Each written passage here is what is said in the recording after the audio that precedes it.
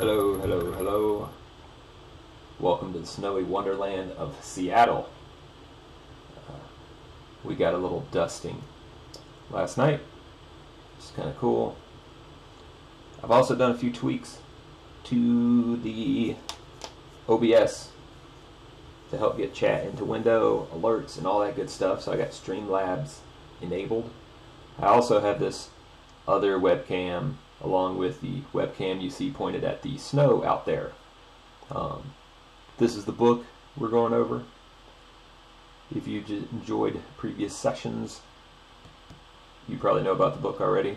It's a great book, solidly covers the Go language.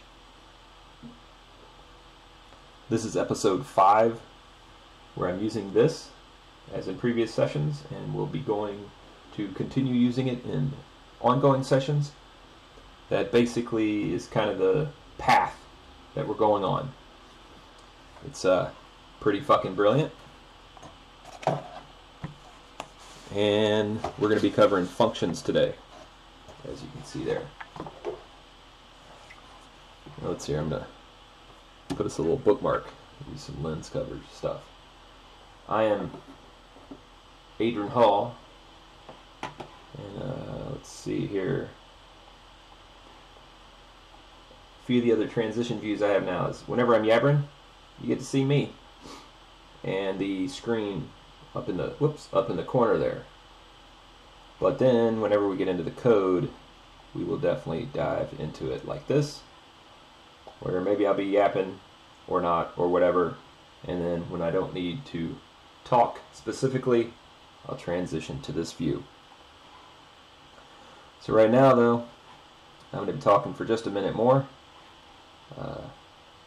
Before we get started, like I said, we're going to be covering functions today. Then later today, I am planning to continue streaming after the function section of the book and the material, maybe with a little bit more Go, but I will be streaming to work on a number of additional cool things that are worth knowing how to do. May even show a little bit of Kdenlive video editing and or Photoshop or GIMP tweaking actually. Why do they call it GIMP? I still don't remember. Anyway, new image manipulation program, something like that. So we'll be covering that, and that'll be in a couple hours after this session. So if you're interested in more programming, more video editing, tweaking, whatever, that will be something you might want to tune into. Let's see here. In the meantime, we're going to get some tunes going on in the background. And we are going to transition to the more usable view here.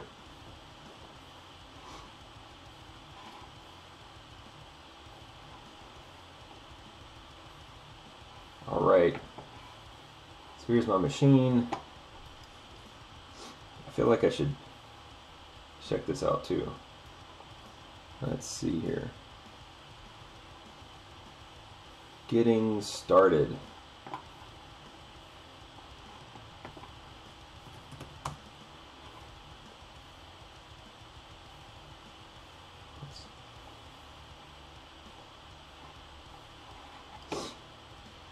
Alright, today in functions land, we're going to start off just looking at function declarations. Plain and simple, nothing crazy complex there.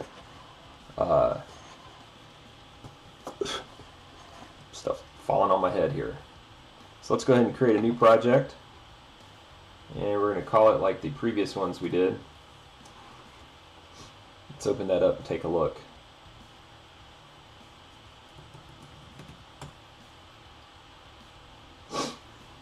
There we go. So the previous one was, well, that wasn't Learning Go 2, it was episode 3.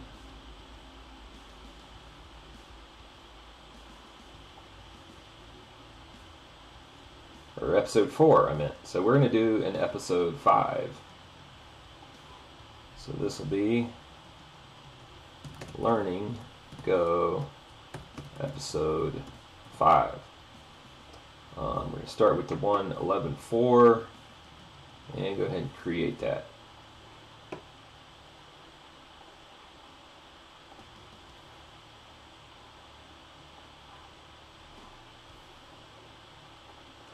No file. Let's go ahead and now add a main.go.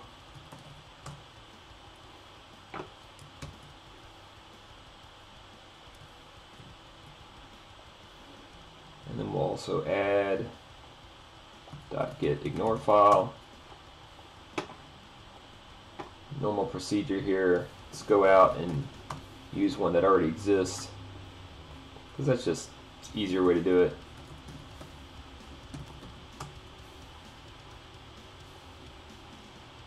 There we go.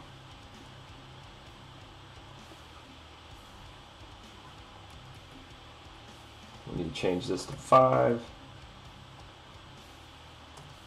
And that should cover the bases there. Cool. And then over here, let's go ahead and create the repo.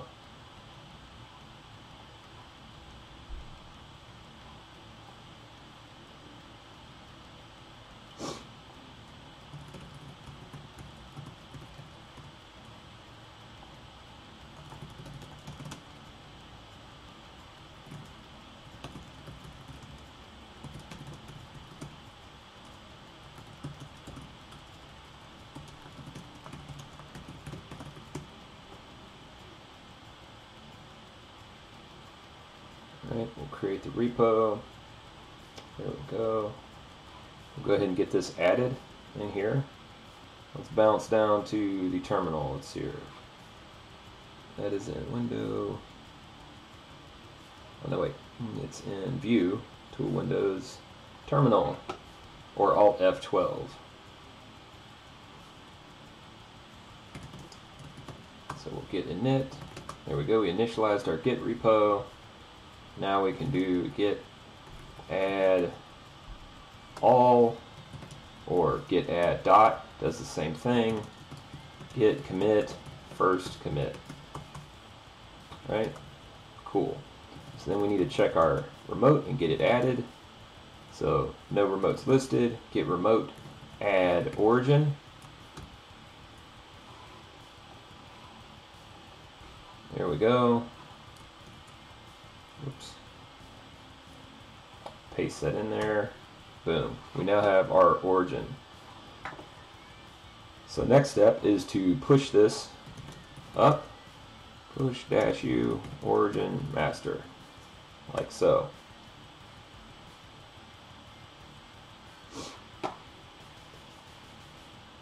There we go.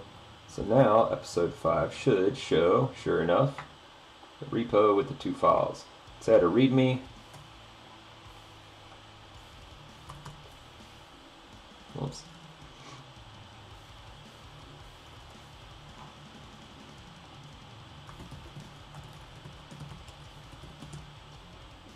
Add that first readme blurb. And then in here, let's look at VCS. Oops, VCS.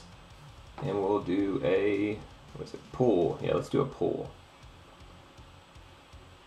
So we haven't talked about this before in the Goland IDE. This is the Git VCS integration. So it's mapped to the right place because we just added that remote branch. This is the root. Strategy, what do we want? Resolve recursive octopus hours subtree. So different options in how to pull that. I'm just going to do a straight pull. Just say pull. Should be clean because we literally have the one file. Created readme. So now we have that here in our editor where we want it. Alright, so that looks good. And now we can get into the important stuff here. Let's get some code written.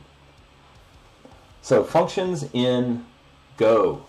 Functions in Go, every single application starts with a function, right?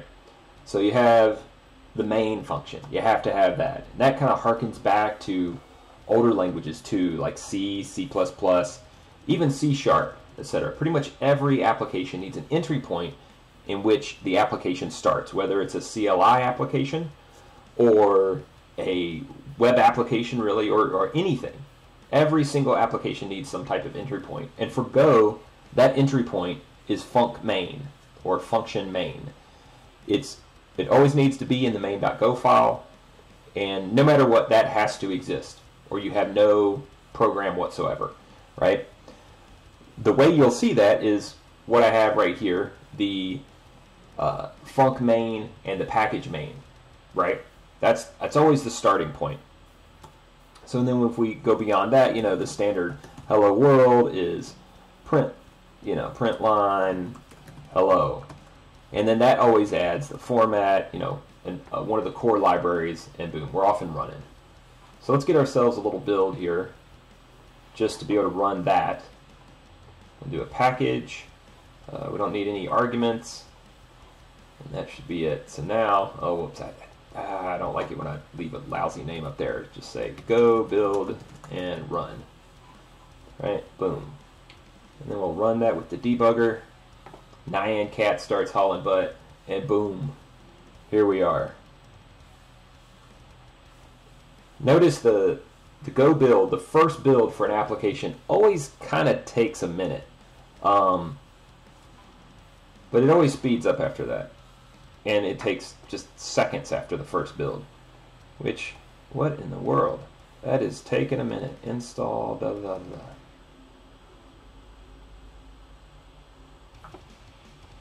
No, I just want you to run. I'll show that in the future. Please stop and rerun. There we go. Okay. There, we got a good build and everything. So this is a func, right? Func is a main. But we can do so much more with this. The basic construction is func, then name, then there's a parameter list here, right? And let's give it a legitimate one. So we'll actually declare some functions here and look at what we can do with function declarations.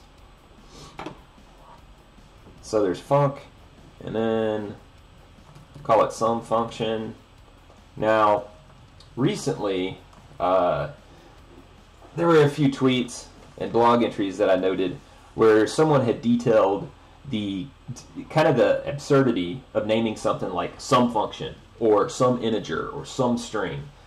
You don't want to name your variables like this, right? You want to give your variable or your function a name that's telling. Because, for example, I wouldn't call myself Adrian Human or Adrian Person. You already know I'm a person, I'm a human, right?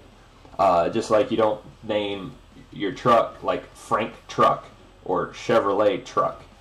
It is a Chevrolet truck, but you don't need to call it truck every time. You just say it's a Chevrolet or it's a Nissan or whatever. So we don't need to attach what it is to the name.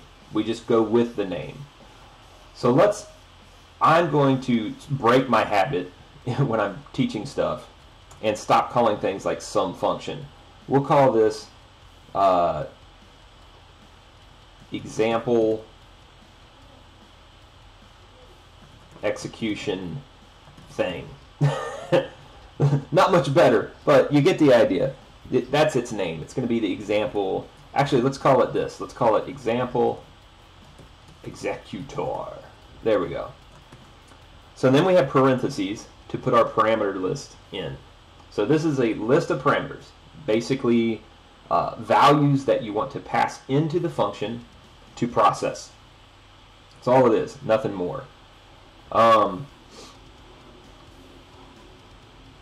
then there's the actual function body. This is the only required part here. So now I could say, I don't even need to pass in a parameter. We'll talk a little bit more about that in a second. Oh yeah, I had switched because I was just running my mouth. Alright, so example executor. Let's say we want to do print line and say this is the sample execution of a Go function, right? And in main, we're going to remove that and we're going to actually call the function. Boom. When I call it, you also see Goland color codes this appropriately to show that it is actually used. When it's not, something isn't used, it's grayed out like that, which in the case of Go usually means you need to remove it from the code base. In other program languages, like you can have all sorts of functions and methods in Java and C# and things like that, declared and defined and have all this code in it, and they may not actually be executed. And in Go, because of its strong typing and everything else, the way the compiler works, you can't have a lot of dead code in there. You have to call it. It has to be called from somewhere. So this is a good way to be able to see that you have it called. In those other languages, it's a good way to notice what you may need to just remove from the code base. But I digress. This is about Go, so I'm going to keep yapping about Go.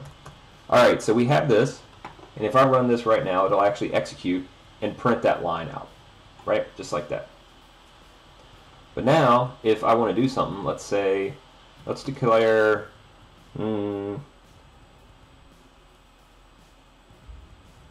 this and that is ints, right? And then let's declare or assign this the value of 2 and that the value of 42, and then we'll do format print f, and let's just say numbers. Right, pretty straightforward there. D and then D. Notice the underlined squiggly there means I haven't passed in the things that need to be interpolated into that string. So we're going to say this and that, and the little squigglies go away. Alright, so now we have a functional element there that's working. But let's say we wanted to pass these things in. We didn't want the function to have to hold those values. They might be dynamic from another calling function or even from user input. So let's look at that. Let's say var this, that, int. Okay, and then we're going to assign them just like here, right? And we'll pass them in instead.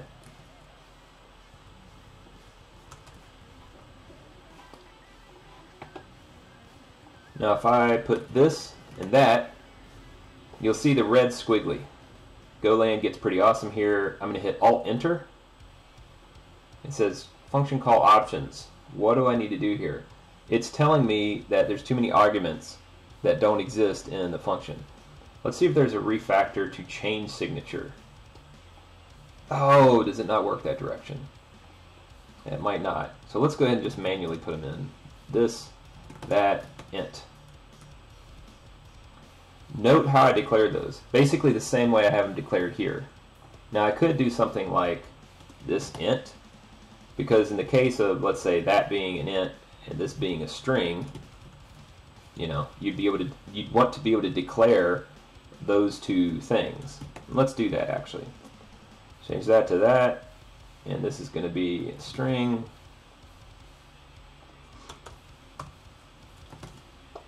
Like so. And this 42 needs to be a string, and boom, there we go. Alright, so now we need to change this verb here to string, which is it? Yes, yeah, there we go. And now if I run that, that's going to work too, just the same way. We've got numbers 2 and 42. Even though, of course, we wrote numbers in here, and that's now a lie, because this is a string. The number 42 is actually a string, the number 2 is an int. Now, the other part to this, we're passing in a parameter list, but we can also get a result, right? So we'll put it in parens, and we'll just say, actually, let's do this.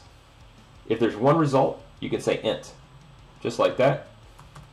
And I'm going to say return this. Okay, now over here, to take the result, that singular result, we'd have to say result.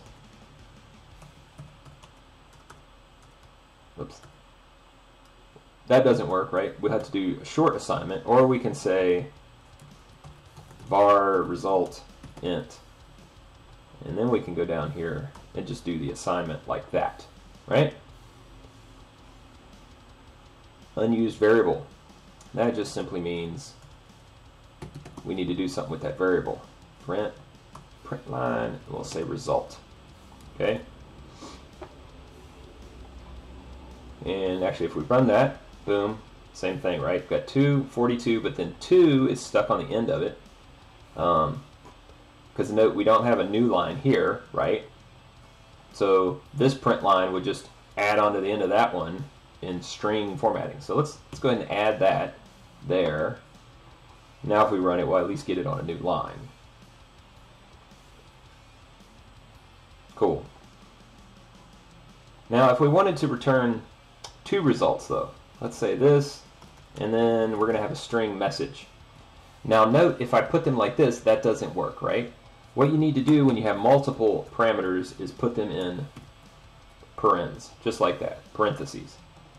So now my return breaks because I have more than one result, right?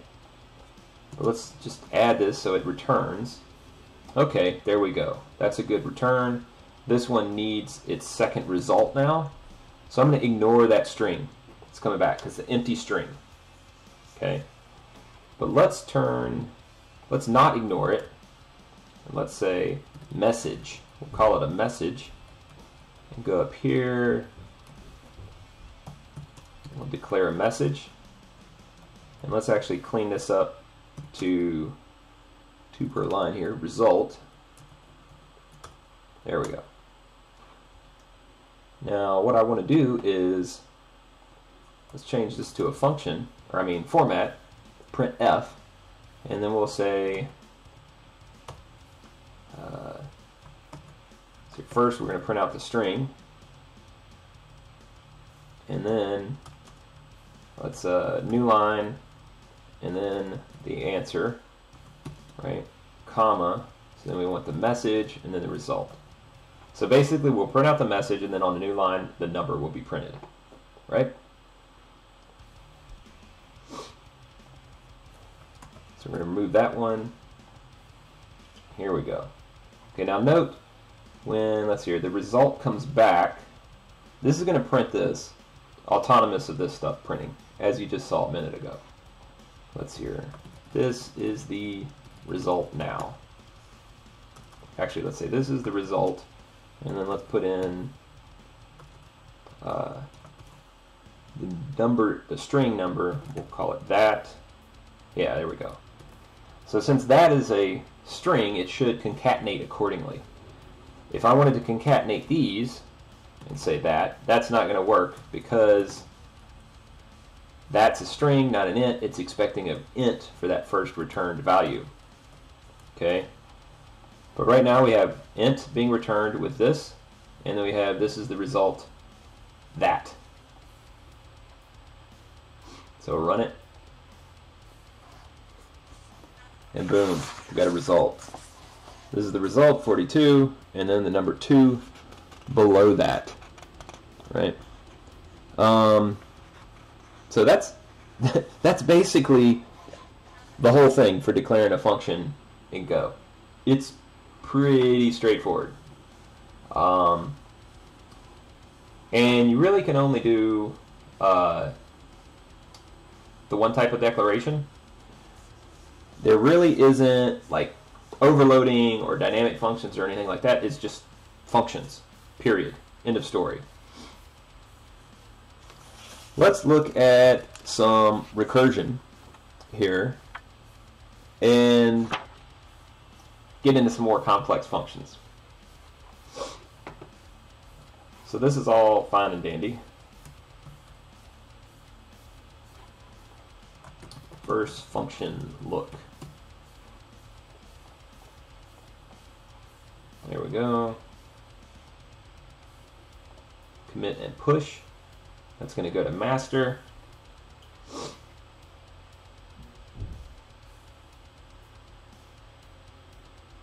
There we go.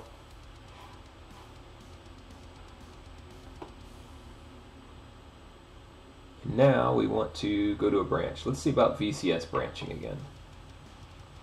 So I like to swap back and forth between, here's branches, doing this in the IDE and also doing it in the terminal.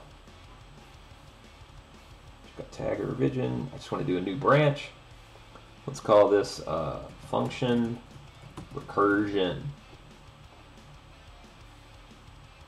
Alright, so now that just came over there with all this code, and we don't actually want all this code. So I'm going to take that out, remove our function, and Goland removed our imports as it should. And now we're going to get into some good stuff here. Now this example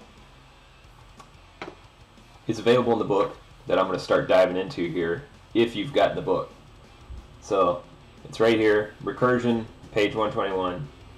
Oh, a truck just went by. Crazy people driving.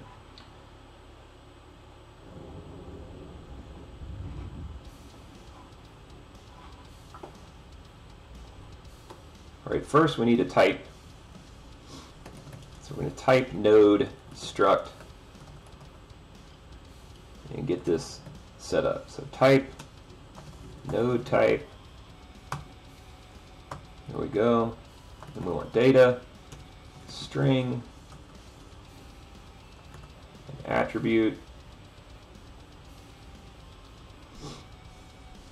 as an attribute. Oh, don't want it in the array. There we go. Attribute.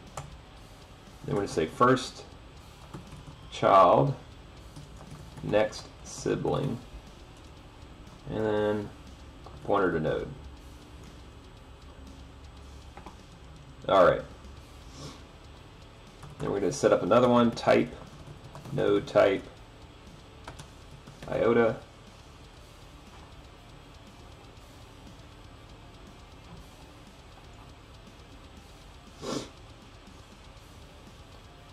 I don't know why I declared this. Let's put HTML in though. That's the one I'm going after. No, stop giving me the wrong one here. Unused import. Oh, that's added a bunch of crazy stuff. I didn't want that.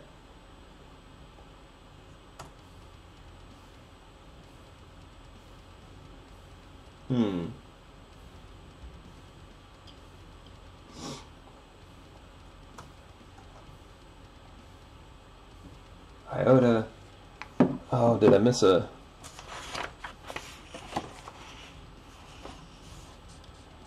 Ah, there we go. Okay, that's the. So the example needs a thing that this doesn't know about right now. So we're gonna do golang.org net/net HTML. Cannot resolve HTML. Alright, it can't find that attribute. Let's see here. Well, what we can do is this. Actually use some dependency management here. Make sure I have dep installed. Yep. So we're going to do dep init. Oh. Right. Unable to deduce repository and source from this thing.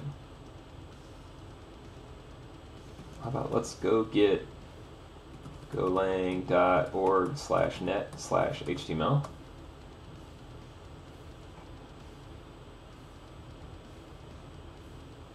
Golang.org/net /x. There we go. That should be it. Let's try that.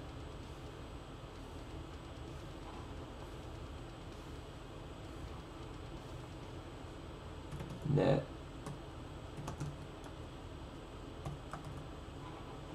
I'll do a dep init on that. Where do we get? Anything?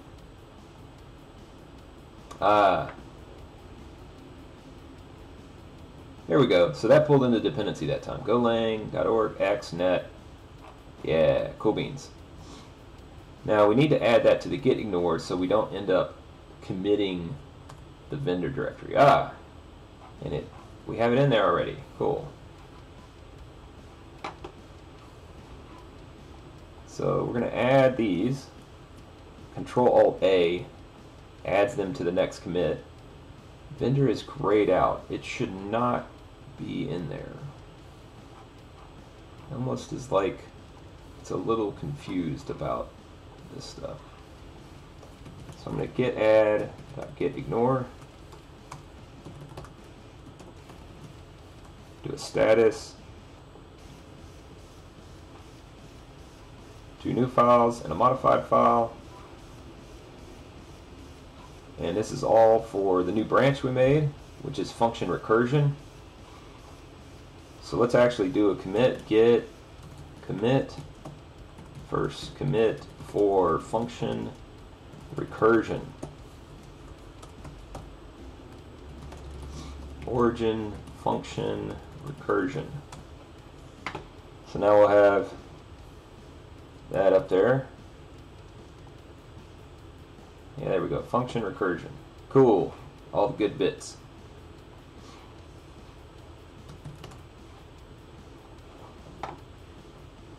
So now we get back into the code here. That was a little confusing for a second, but what's it say?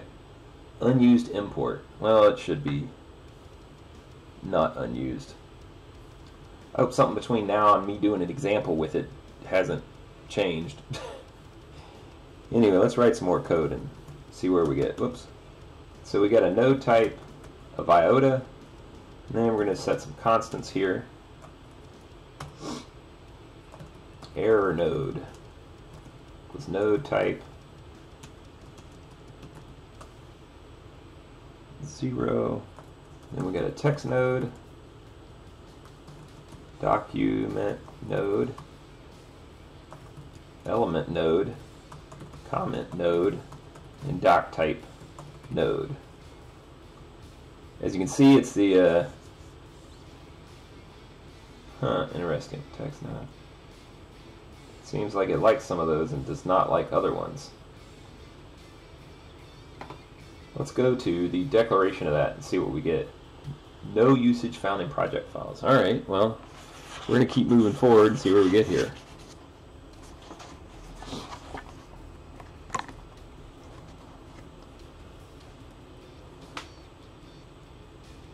So the next thing we want is type attribute.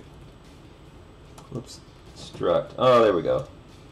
I knew this had to be declared somewhere. Key, val, and they need to be string. Right? Yep. As you can see, we're what we're doing is we're rebuilding HTML for parsing, in effect. So, alright, we got that, and then let's put in a function for our parser. Parser, io.reader, and then we're going to do, whoops, we're going to return a pointer of node and the error, respective error. Pretty standard way to declare that.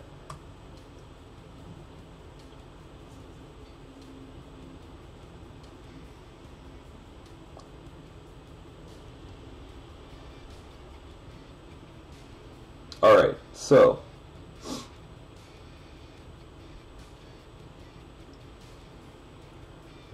let's see here. We got another function we need to add. We're going to add that in a second. What we're going to do, though, is we're actually setting up something as per the example.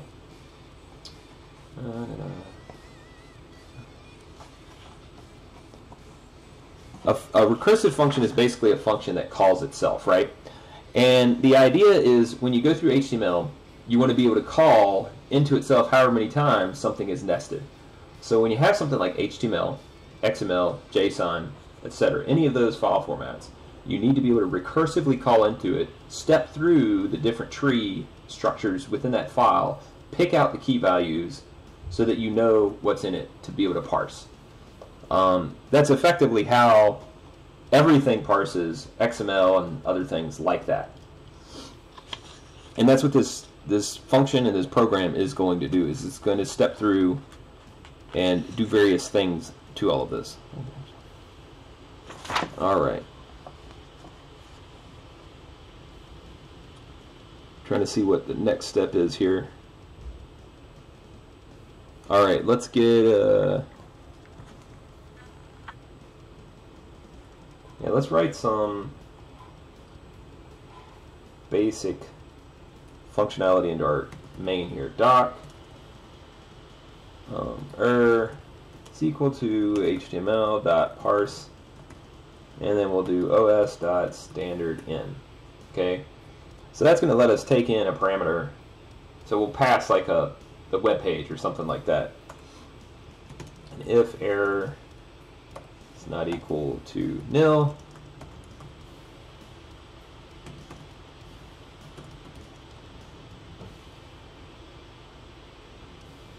F, and let's do S, standard error.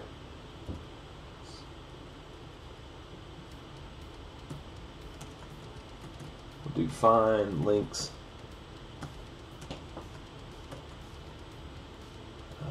V, new line, and then error.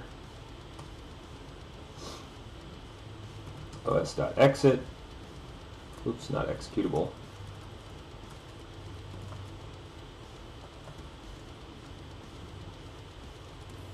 That's, of course, if there's an error.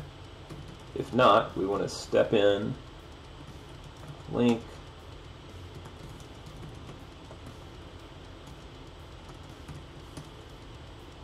we're going to get to the visit function in just a second, doc, and there we go. Here we're going to do format print line link. Oops, too many parens.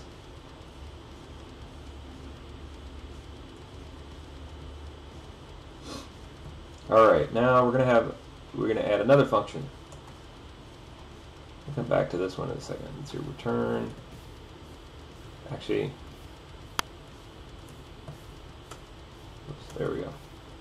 Come back to that parser stuff in a minute. So we're gonna have the visit func, and the visit is gonna take links and start building them.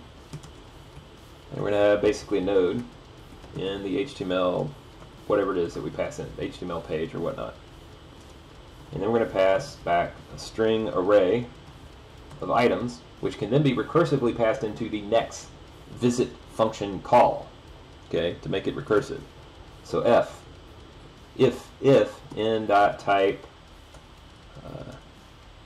equals HTML element node and n.data is equal to A, then boom, we're in business, right? Because A ref is the href tag, right? So then we want to do for A range of n.attributes. So that's the attributes of the A href tag, right? So you got href in there, you got link, you got source, and several others that you might want to use or get the values of. But what we want to do is go through and we want to find, what's your A key, the href tag itself, and then take an action on that, right? Which is to links, and we're going to append it to our slice of links. Links a.bow, right? So that is now going to be our recursive function that steps into our call, gets all this stuff done, and then returns it back out for us to be able to call the function again if we need to. So then for C in dot first child,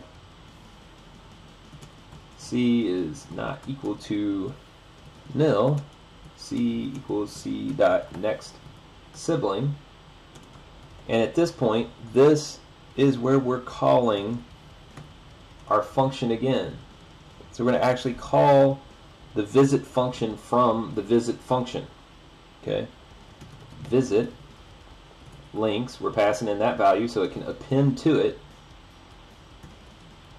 C is our HTML node, and continue to step into that, but work from the pointer of it so that it's not moving that around in memory either. It takes the one copy of it and then steps through that copy without shifting around data or anything like that, just looking at it but then building autonomously of that the links array. So you have both things, right, building up this data. And then finally, we want to return the links after all that's done. So the root thing calling this visit function down here, bloop, will look into that page, find all the links, print them out, and then exit.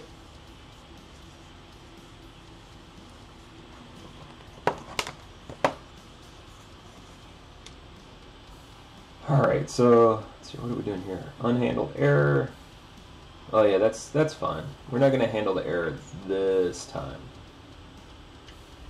Invalid constant type. Unused import. Alright, well let's get rid of that import. Error node type. It's right there.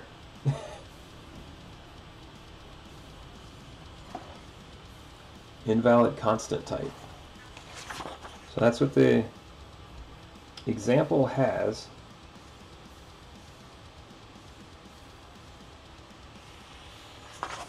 So do we get a build out of that? I think it'll break on that. Undefined iota.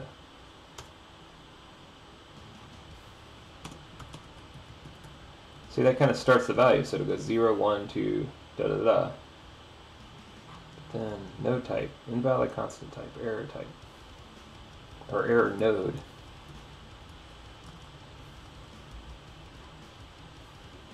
Do I even use this thing? Error node. So I use element node there. Then I use element node. First child, next sibling. Which are these values? So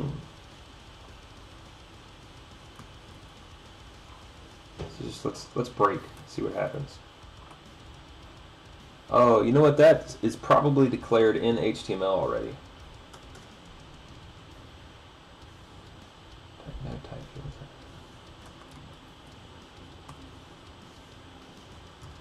That's interesting. Yeah, so let's get rid of that actually. I'm just gonna go with this, see where we get. So we do a build, undefined iota.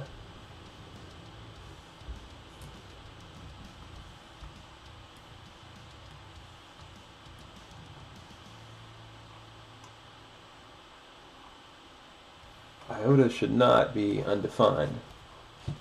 So we gotta figure out what the deal is with that.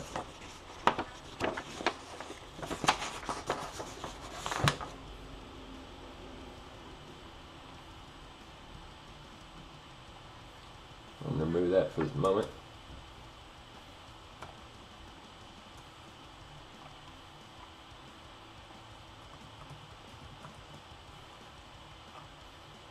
Huh. Anybody see an issue there?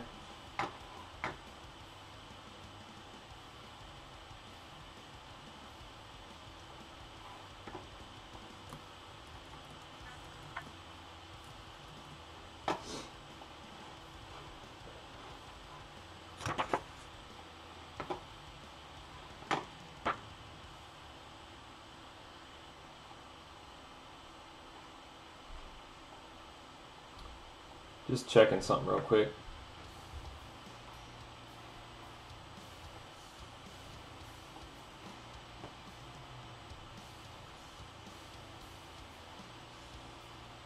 Let's see what the deal is there.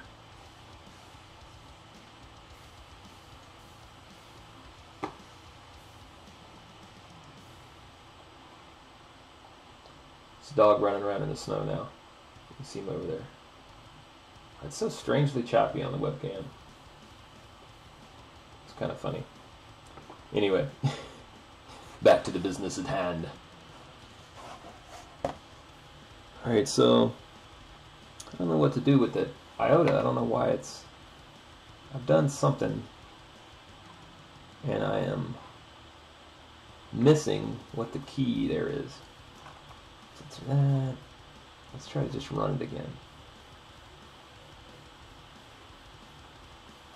What happens if I take that out?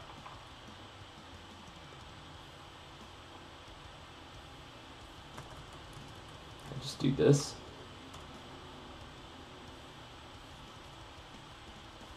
Of course. Well, let's look at what that is, right? So, Golang IOTA. Let's talk about that. I think I know what the deal is, but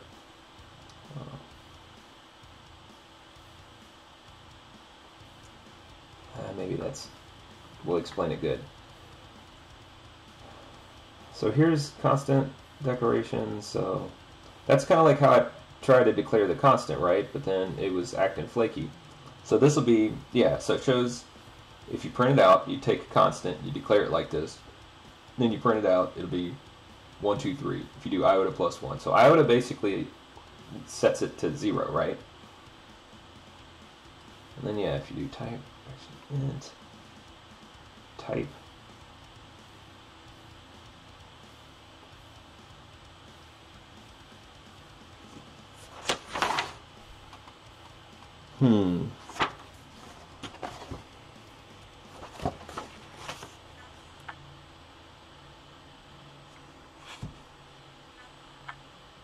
Function HTML parse reads a sequence of bytes, da da da da. HTML has several kinds of nodes. Yeah, Oh, I see what I fat fingered. I'm tripping. So the example didn't actually have iota.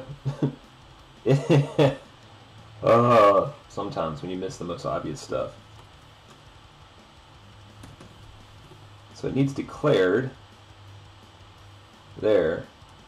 Okay, and then let's do this again. Constant.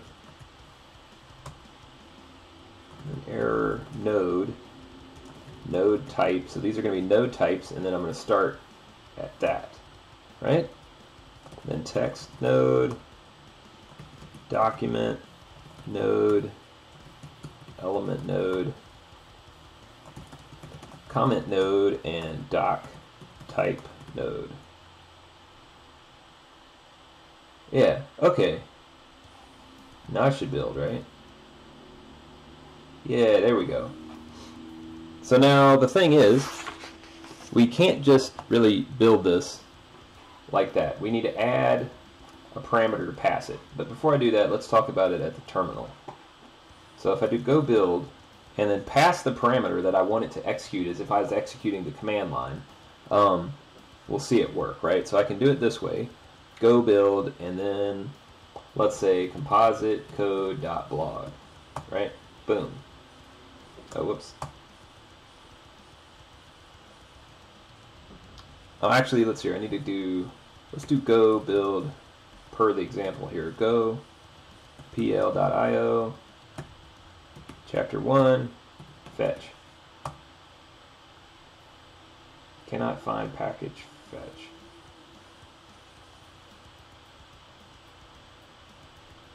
Oh, it's saying go do that. Damn it. I think I can do go install pl.io channel 1 fetch.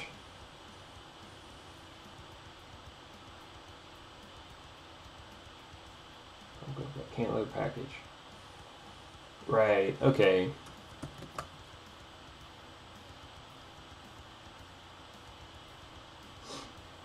Let's see here. This is actually built on the code from chapter 1 fetch code. So let's do, well, I know what we can do. Clear cd list. Let's do git clone go pl dot, it might not be clonable. Well, let's give it a go anyway. Chapter 1 fetch. Okay, we're just going to go out to it. Let's see if we can't get that program. So go pl.io chapter 1. Oops. Chapter 1 fetch.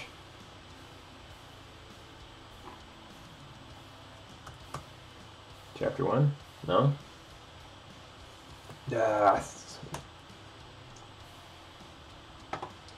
Nothing like trying to start from the middle of something and realizing it doesn't work because you need the old stuff. So anyway, let's look at our code. We're just going to hack it to make it work for us. So we need to get the HTML stuff. And here it says HTML parse os.standard. Let's just do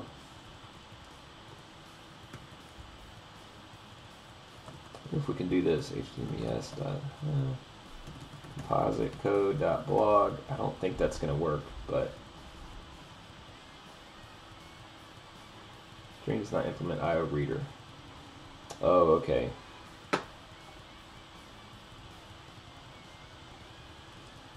Golang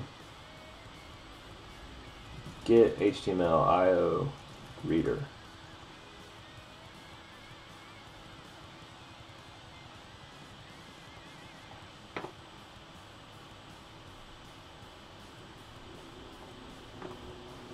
Actually, let's do this. I'm going to get the page, compositecode.blog, and then right click on the page and save page as. Then we'll go into documents. Hey, there's my code. Go, source, getup.com, Adrian, episode 5. And we're going to actually save this page, composite, whoops.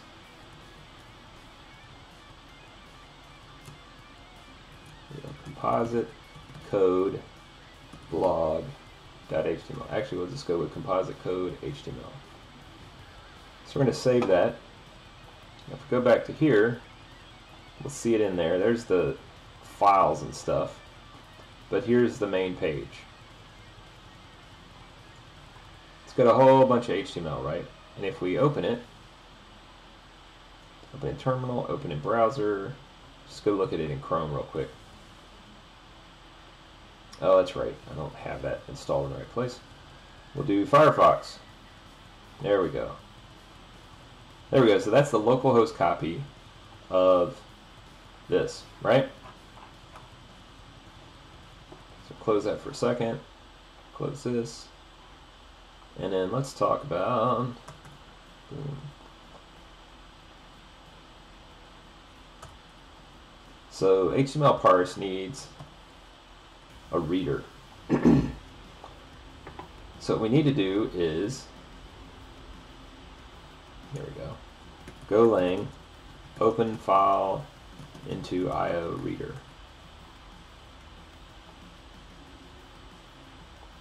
There we go. Perfect example, right? Pretty simple.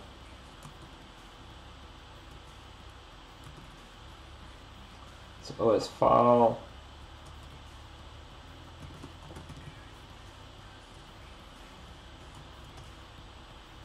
So it's file Neil. Oh, yeah.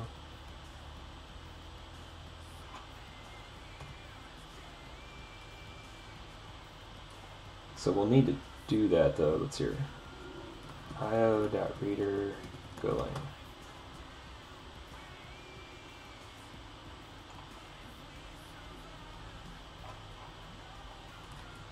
IO reader example.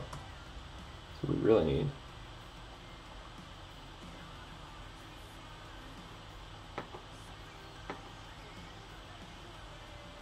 There we go. So we just need to pass a string into a new reader, right? So we're going to do that here. Boom. And then we actually need to get that string from the file. So we need to pull the string in from something. So let's say Golang open file and read. Reading files. Here we go. IOUtil read file. And it returns an error and the data. So let's throw that in here. And then we're going to say if error is not equal to nil. Go on. If it is though, format print line. Just print out the error. And here we're going to change this to our file, composite code.html. And then that is going to be our, let's call it HTML data.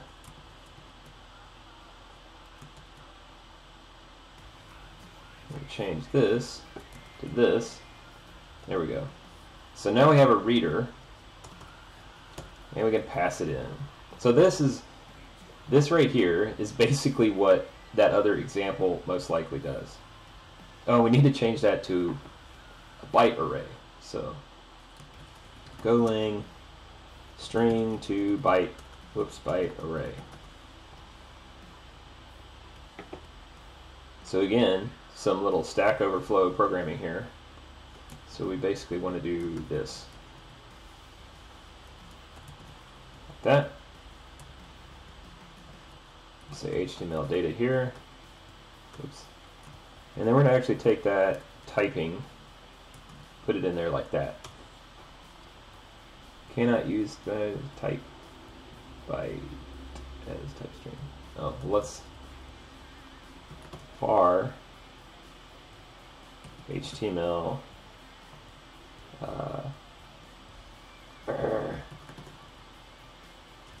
data equals byte. Oops. Byte. There we go. And then HTML. Well, HTML. Whoops, didn't want to do that. Declaring it here. So now we'll say byte, and then pass in HTML data.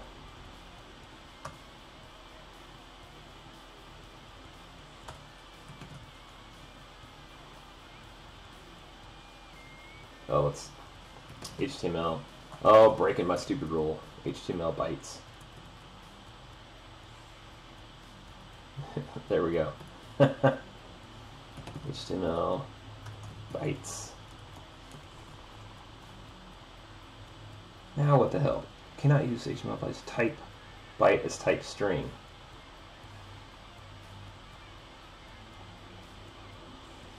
Oh, I put this in the wrong damn place. HTML data.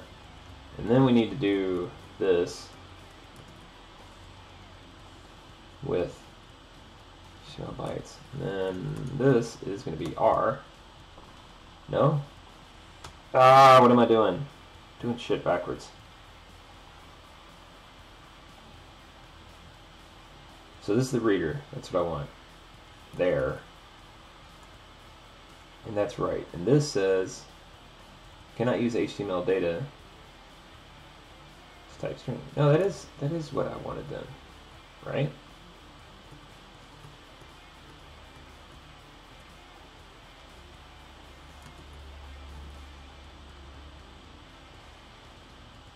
Cannot use HTML bytes, type byte as type string. Well then, I should be able to take the string and put the string in there.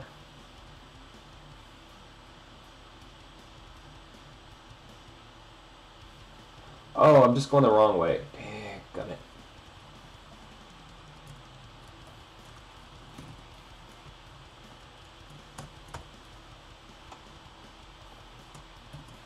Right? So that's what I need. HTML. But then my names aren't right either, so this is... Let's refactor this. HTML bytes.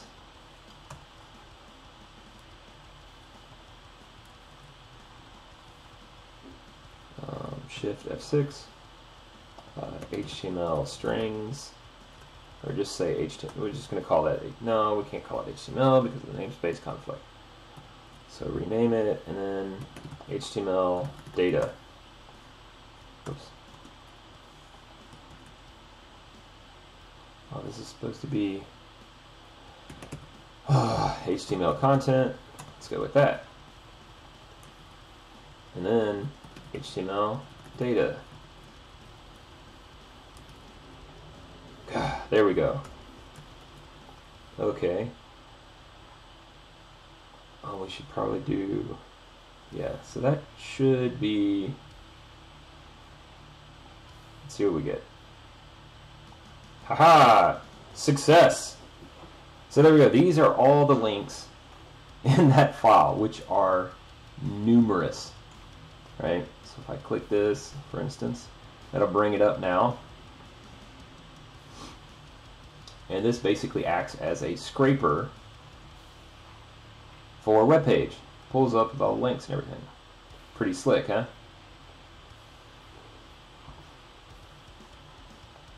And that is an example of a recursive file. Notice in the core bit here, in the main function, we call visit once, right? And then visit calls itself again to step through all of the HTML, which in that page is numerous. But I mean, you can't beat that speed, right? I mean, how many, look at this freaking insane number of links on my blog. Like, I reference a lot of stuff on that blog. Content, composite code, spits it all out. I don't even know what half this stuff is. No, actually, I guess I kind of do. It's my blog. Alright, so that gives us a recursive function example.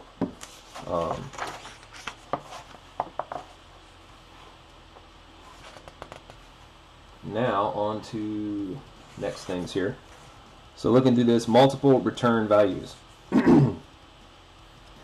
So let's talk about that.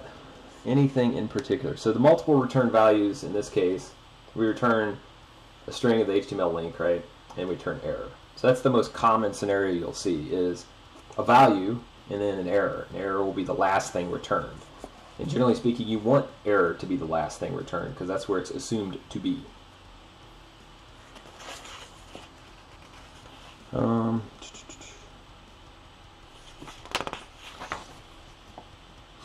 So that's more talking about that example, digging through the various examples, or various samples of things within that code, which we've just talked about. Oh, they have another one here, which is kind of interesting. Get some images. Let's see if that one works. Return. Oh yeah, here's an interesting one.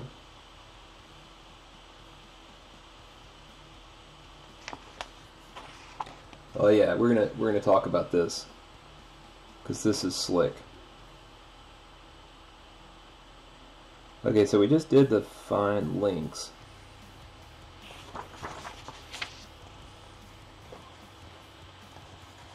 All right, we're gonna do a count words and images. All right.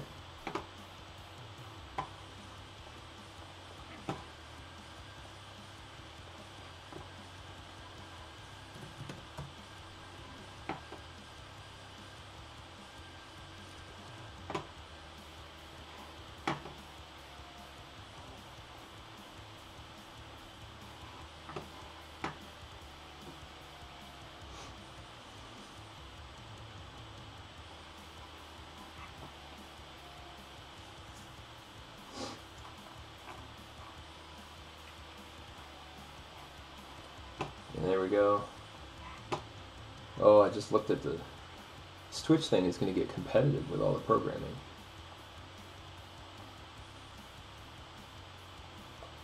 So I'm going to add this. I added the composite code files. So that gives us something to work through. And then let's add this function. So we got func, count, words, and images. Right? We're going to pass in a URL string, and then we're going to do that. For the return values, we're going to have words, then we're going to have images, int, and then error, which will be an error type. And then the function body, so there we go. Count word and images, of course, is grayed out because it's not called yet, and URL is not passed to. So let's get into this. Response, error, we do http dot get, dot get URL, right? And then if error is not equal to nil, return.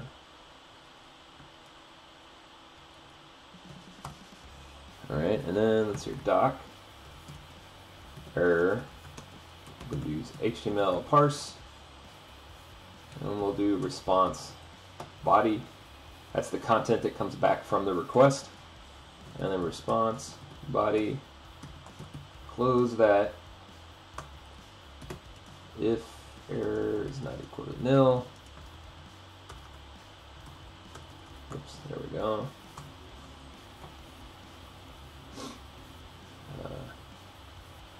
Whatever, we're just going to do format, print line, print out the error, return.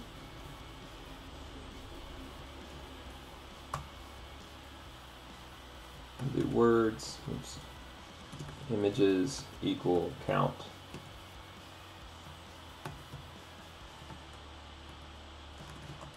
Images doc.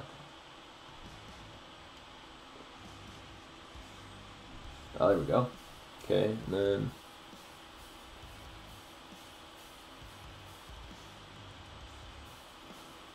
oh, this is going to be great. I don't think the example even is completed. That's fine. We're going to complete it though. So words, images, and then return. And note the return here returns, and here's words and images. It's going to look for those, even though the words aren't passed in like this. It's going to look through the code base basically and find these values and return them. Okay, so now I can recursively call this function. So now I'm going to make a private function though and say count words and images. Okay. And then go to a pointer of the node,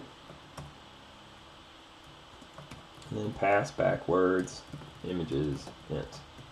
Right?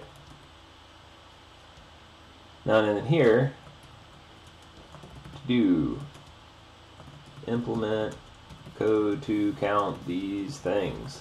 Ah! Right? And then return. So say var words, images, int. Like so. Oh, that's not what I needed to do. I've already declared them because they're parameters, so they're passed in. Duh. Words equals 0, images equals 0. Okay. So now we need to implement this. So what is the first thing we'd want to do to implement this?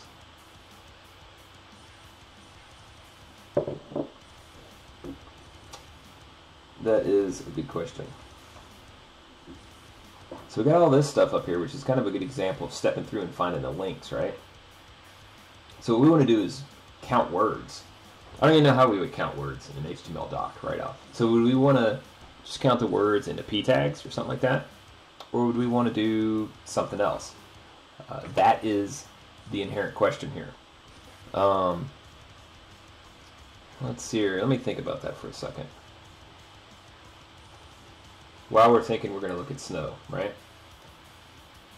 So the idea is to count words. I guess we can do, let's see here. We can count words by doing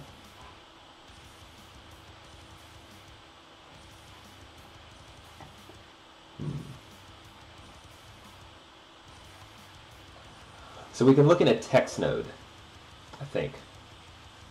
That's what we need to do. And then we need to count, we need to do like a split of that node to look in the string. And then we also need to look for the image tag, right, img. And we can just count that, we can increase that. So that's a good way to, well, yeah, I guess that could be the way we count it. So let's give that a go. Let's try to implement that. Where'd my code thing go? Minimize my screen. There we go. All right. So if node type is equal to, let's see, your HTML.text node. Yeah. So we'll do words, oops, words plus equal length, strings dot split. I think it's n dot data, yeah. And we'll just do that on space.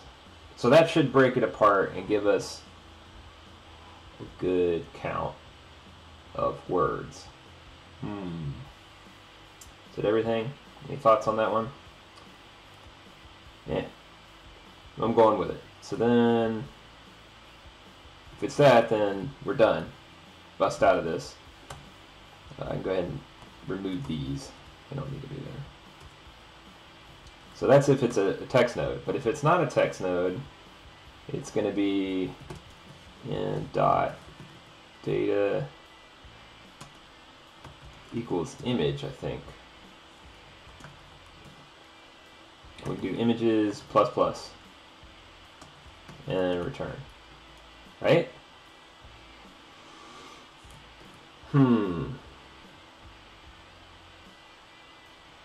Let's go with that. Let's see what we get. So down here, after we call our visit, let's do a count words and images, and we'll do the same thing with the URL. Actually, let's just go with composite code.html. I wonder if it'll need composite code.html. Will that work?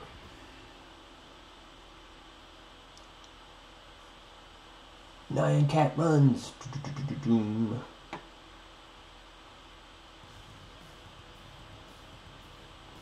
Oh, yeah. We should do the result. Let's say words, images, error. We need that, right? We probably need that. Then do format.println words. And then new line, images. Right, yeah. Let's do a semicolon there. Words, images. I'm going to leave the error unhandled for the moment. So then WI. Let's run that.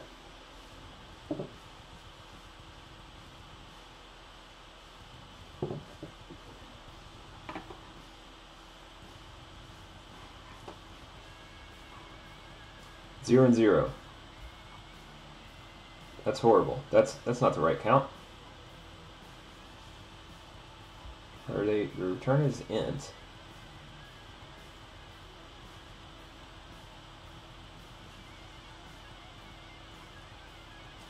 What am I doing there? Why is that? Possible formatting directive in words, more and more. Oh, I did this. Yes, thank you for telling me there's a formatting directive when I called line. I do that all the time. There we go. Okay, so that printed out right. This is clearly not right, though. So I'm not getting crap out of the text node. That's no good.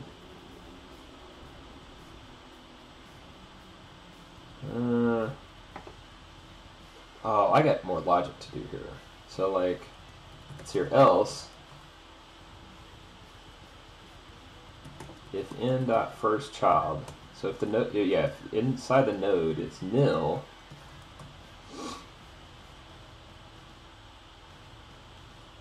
then we need to say, let's return words and images. Oh, yeah, we need I need to make recursive calls to, here you can see, in C#, since you'd be able to override this with the parameterized function calls, methods in C#, the parameterized methods would be able to override each other. You'd have multiple types that could call into it in whatever type of way, like with the constructor or whatever. But in Go, we've actually declared two separate functions because we needed to here. albeit they're still calling recursively, they just have to kind of operate at different levels because one's taking the URL string and one's taking the individual node within the URL string. Let's see, we need to do that, and then take first child. I think, yeah, so that'll give us those values, and then we can do words, and then images. Oops. I think that'll count on, but then we do first child, but then we need to do the sibling. Yeah, we need to work off of that too. So let's say if n dot sib, what is it? Next sibling? Next sibling. It's not equal to nil. Then we need to basically do the same thing, right? Yeah. So let's see if that gives us something.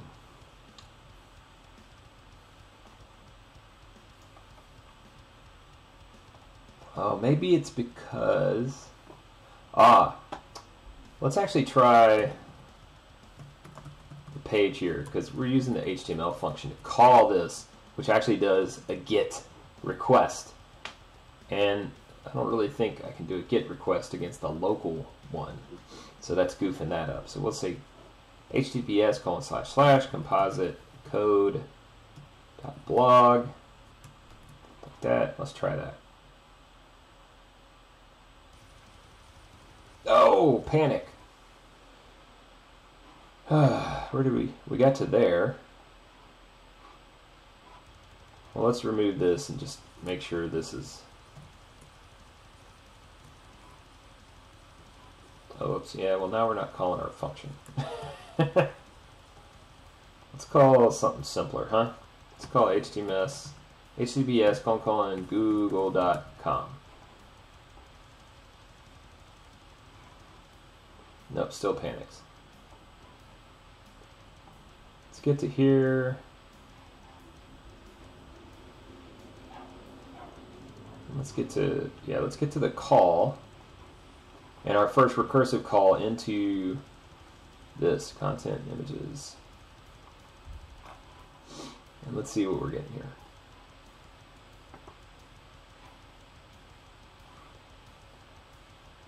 So the first call into this gives us words and images. Should be 0, 0, right? We're calling Google. I wonder if I need to take off. Let's actually do this and restart it just in case. So still be 0, 0. Yep. Error, no error yet. So then let's step into here. So in type, what do we got here? Type? Nothing. Document node. Okay. So then here, we shouldn't have either one of those really. So we get to there, still 0. And this is not really going to be anything. So let's step through again. We should step in and get, let's see here. Can I set a watch on this one? Add to watches. There we go. So, oh, here it is right here. Why did I add a watch? Remove watch. So in here we got, that's your parent. And let's look at first child. Oh, next sibling. It's first child. First child.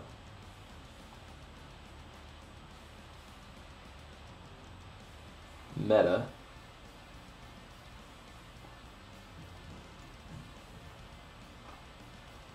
Let's go until we get to here.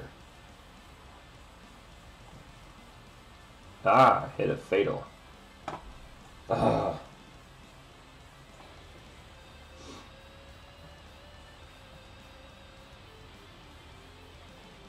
So I didn't even get to that.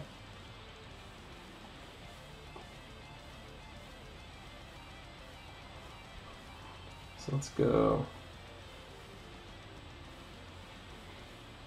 debug. Okay, we get to word and images. We'll run through that. Boom to this. And then let's see here. This is step 2, next line executed. Oh, what? So we get into else. Oh, of course it's not going to stop on the else line. Derp. So next sibling. So then that should run. Step to the next one. Here goes counts and words again.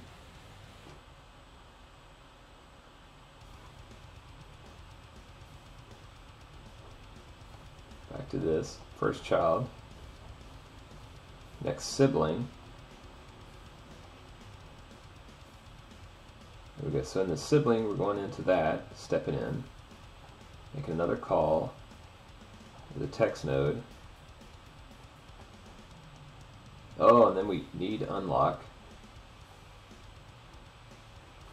Well, now we're going into crazy land.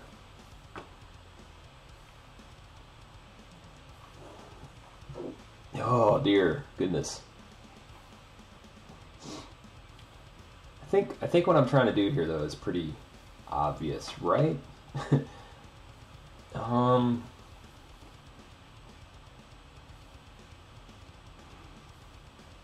Return images, data, type, node.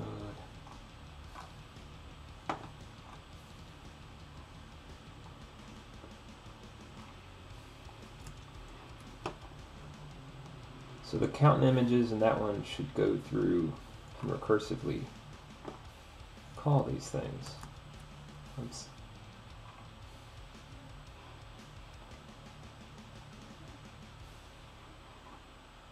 Oh, what?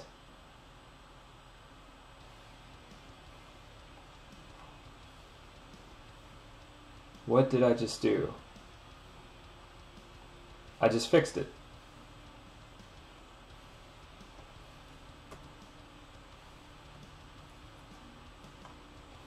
So I'm calling Google. Well, let's try mine again. Composite code.blog, like that. Let's try that. And what do we get? Words 2, images 0. That is incorrect. Let's try this.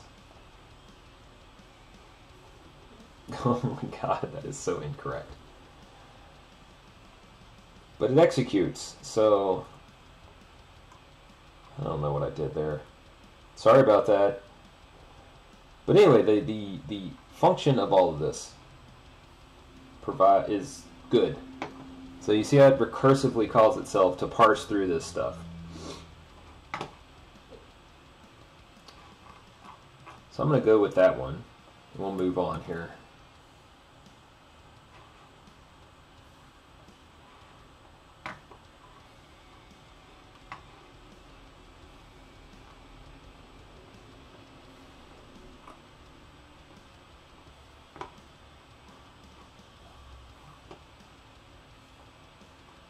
This is going to commit and push to... No, I didn't leave a very good commit message.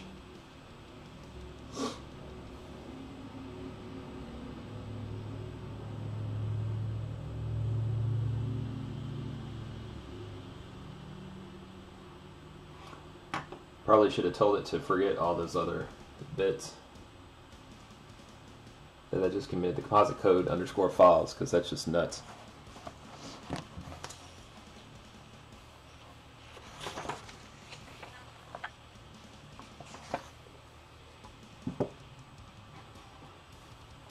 Are we stuck here? Come on.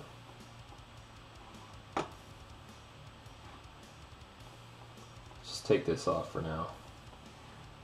Get that commit in there. Actually, you know what? Just forget the UI. Let's do it clean old way here. Clean, get, add, all that stuff.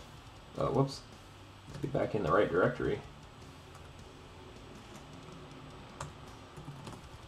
Get commit.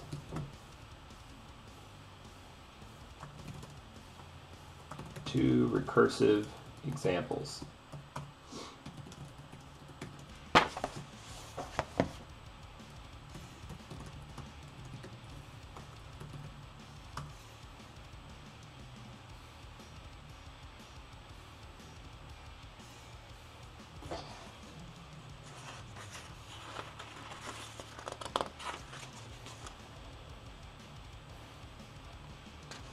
Let's hear. Especially Rio.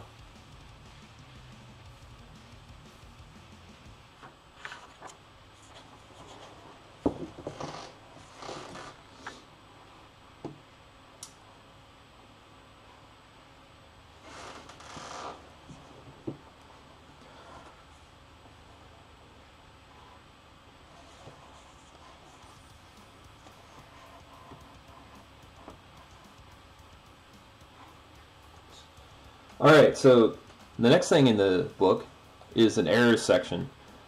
Talks about how some functions always succeed at their task. Now we know, obviously not all functions always succeed at their task. We just broke one. The idea, however, is, let's see, put that in here like that. There, you can actually see the book too. We can share the book. It's nice. It's nice.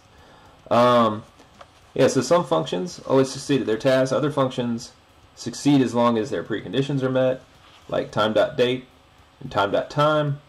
For other functions, success is not assured, and that's where errors come into play. Let's see here. Where that's expected, you have an error prospect, and it's talking about that. And the little example it gives is pretty interesting. Let's take a look at one of those. Let's break out, there it is. Let's give ourselves a new branch here. Get branch, oops, branch. Oh, actually, what is the shortcut key? We can do get branch, and that shows what we have. We can do get branch all to see all of our options, right? And then we can do get branch, and then name the next one, error handling strategies, right? But also we can do checkout, new branch, and create branch called error handling strategies, right? There we go, boom, clear, get branch. We're on error handling strategies, and the other two is function, recursion, and master. So in error handling strategies, however, I'm going to go in and clean up our code again. Actually, I'm just going to delete this whole file. Delete the Go packages. Actually, pretty much everything in here, because I want it nice and clean for us to write some more code in. There we go. So now let's just add a file, new Go file, main, simple application, and there we go. Please add it to the repo. Error handling strategies starting point.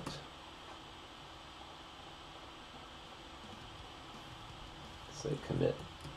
Oops. Commit starting point. I'm going to push that up, and it is now available in the repo.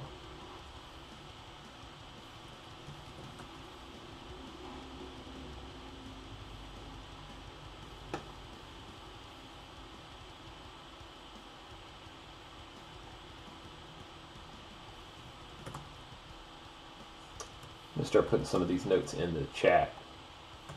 Here's the repo we're working with.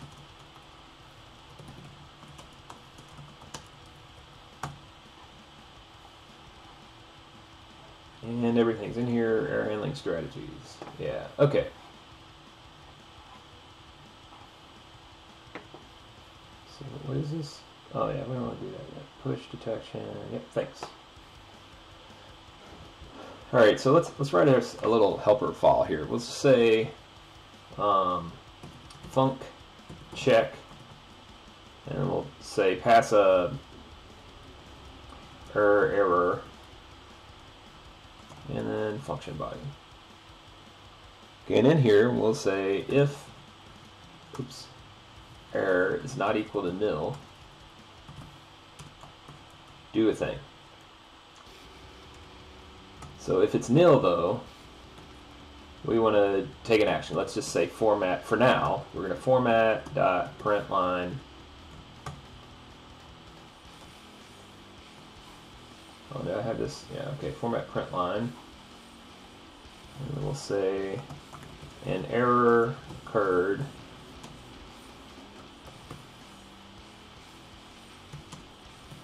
error dot just error.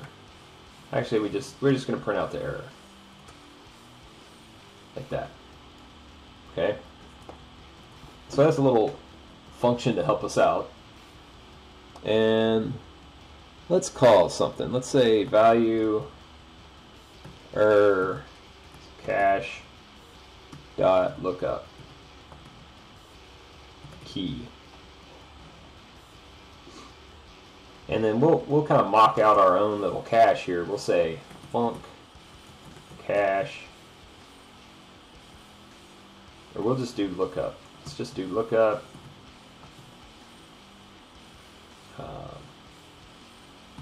Key is a string, and then we'll return the value, which will be a string, like that. There we go. And then the key will be, let's call it, let's say dog. We're looking for our dog. And then here we'll just put if key equals dog,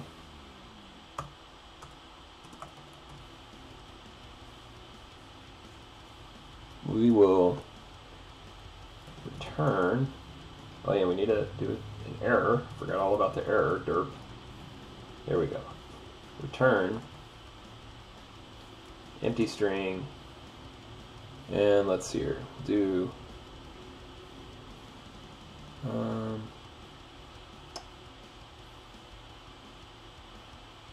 format dot error f dog isn't, do s here.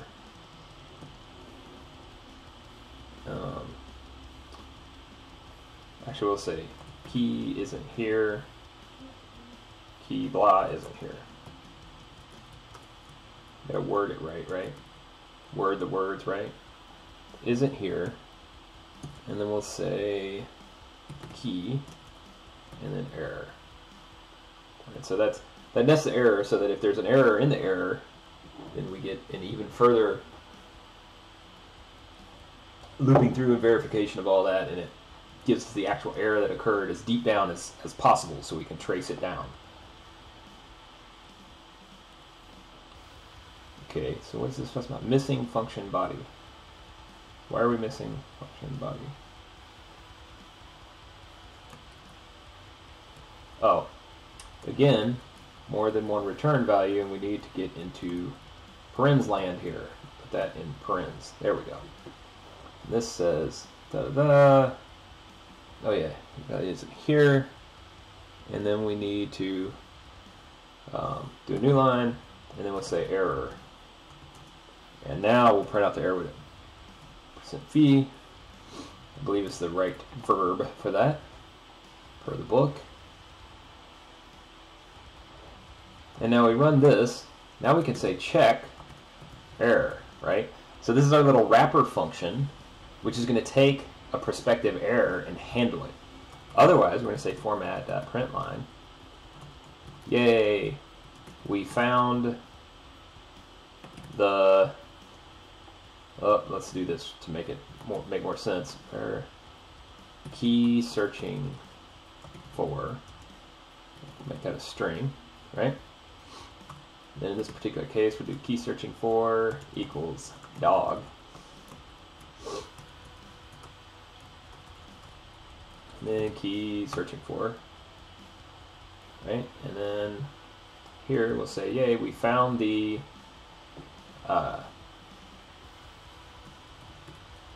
whatever it is. We found the key searching for. Or we'll say print line. Nope. No. Here. Keep searching for. Right?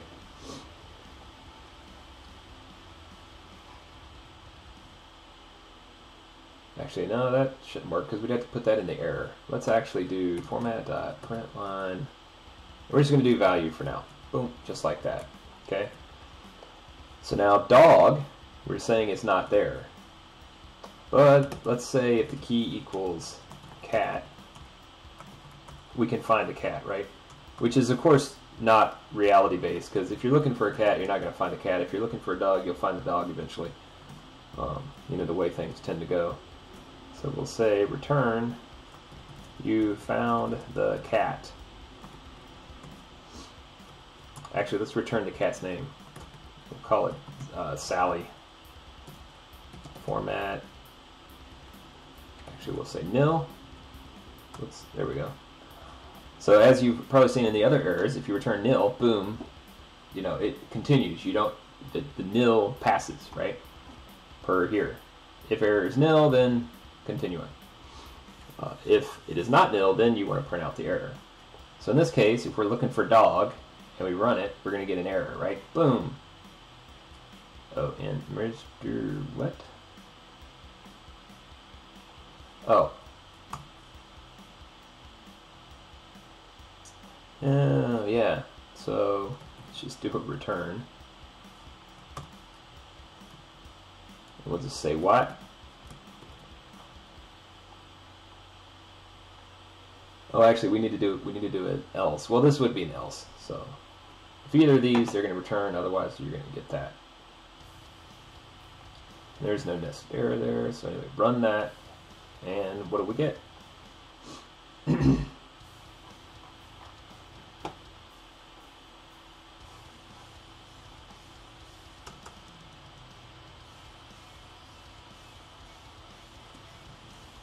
What's that? Oh, you want to do?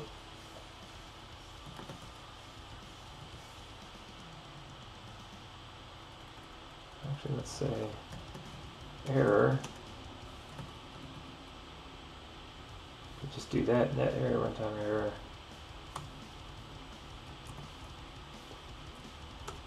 Let's find a not found error. Golang not found error. That's what we should return, right?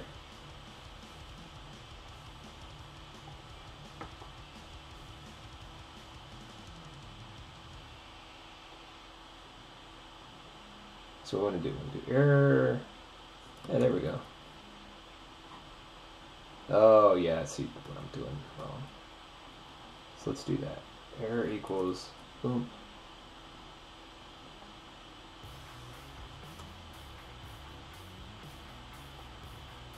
Key.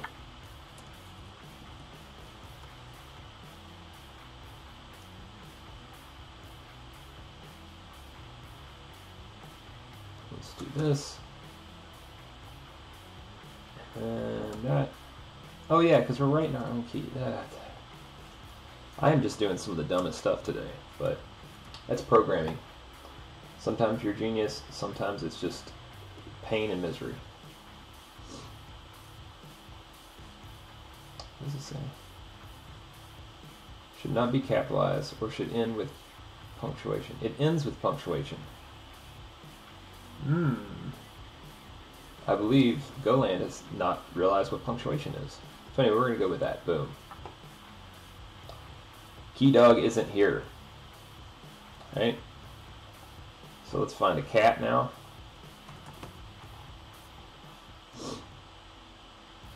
Sally. We found Sally. Alright. So what else about error handling strategies should we discuss? I mean, error handling in Go is pretty... It's kind of a little crude. It's getting a little more advanced as the versions iterate. Let's see here. End of file. Function values.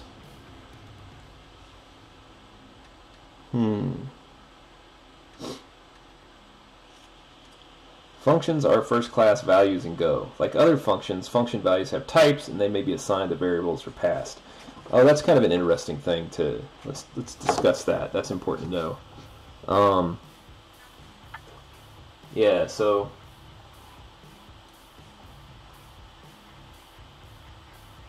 I'm gonna actually wipe out our stuff here.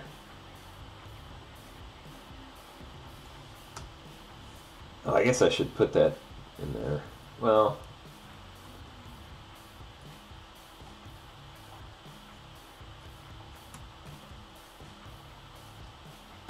Basic error handler.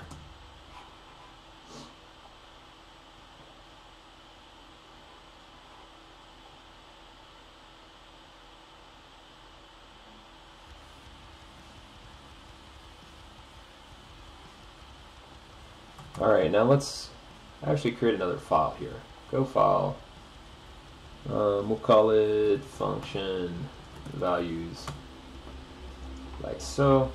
Added to the repo. We're just going to keep it in the main package. No reason to add another package for this.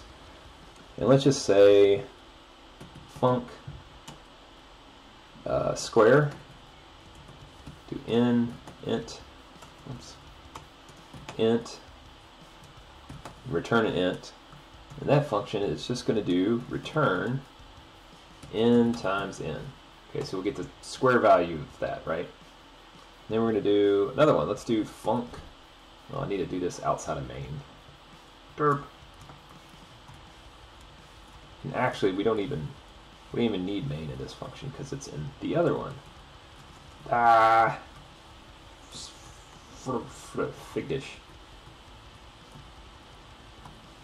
There we go. Okay. Now let's get rid of main without deleting everything. There we go.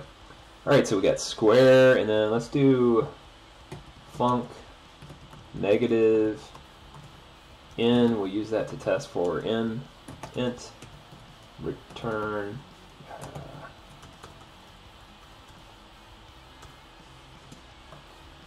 that return dash n. And we'll do func product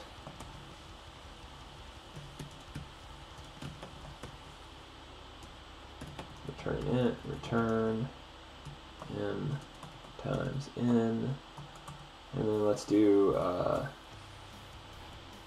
keep getting those parens when I need the other thing. And then func, let's do add n int return n plus n, and then let's do func divide.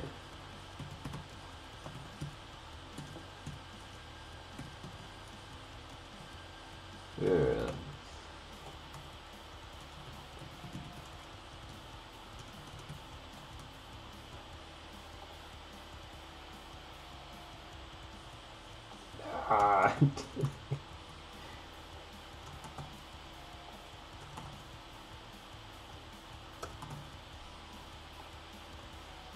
Here we go. So I'm going to just type in. Okay, just going to return in.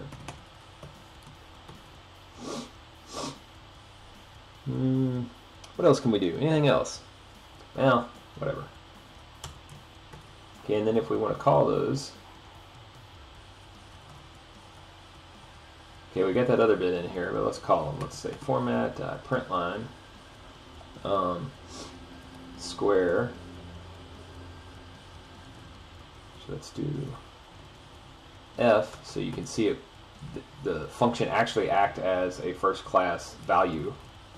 So let's say the square of, let's say 4 is, and then we're going to do this square,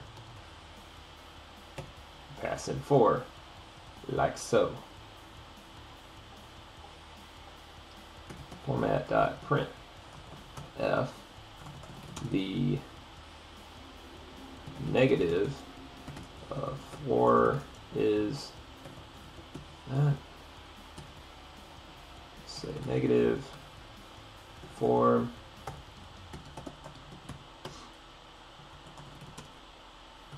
product of 4, and 4 is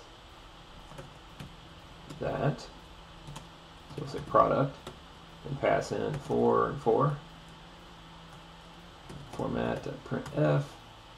So we got 2 more, right? We did the, I forgot what I did.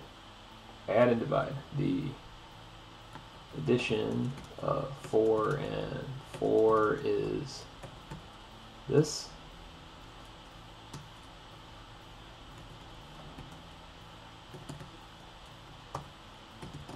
And printf, the division of 4 and 4 is D. And so we go divide 4 and 4, right? Actually, let's do 8 and 4.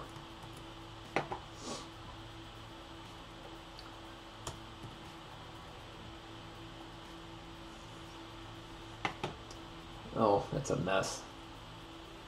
Slash in.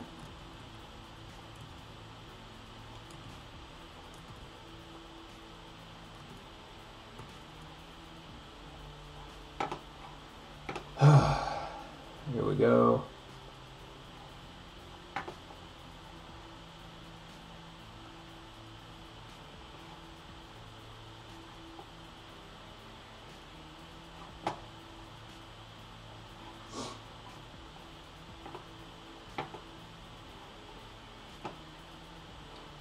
And there's the values.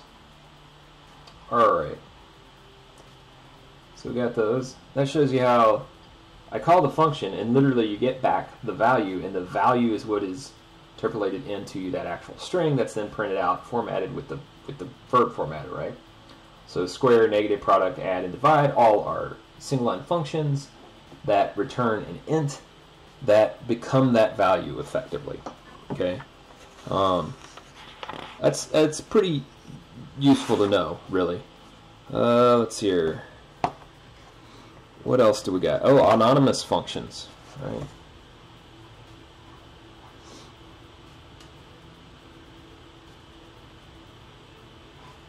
So you want to take a little note here. Oh, we should actually put this in the README file. I don't know. Well, I'm going to do a new. Let's do one right here on the desktop.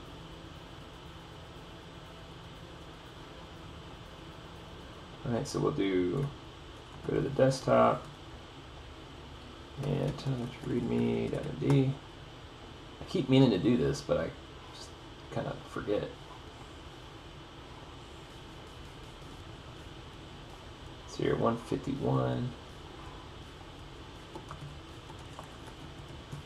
Oops. Anonymous functions. Alright, and then we've already called. We did functions, we talked about their signatures, i.e. passing parameters and the return values, multiple return value parameters. We did recursive functions. And what else did we just looked at something here. We looked at error handling strategies. Error handling strategy. Or really just like the basic way you handle an error in Go.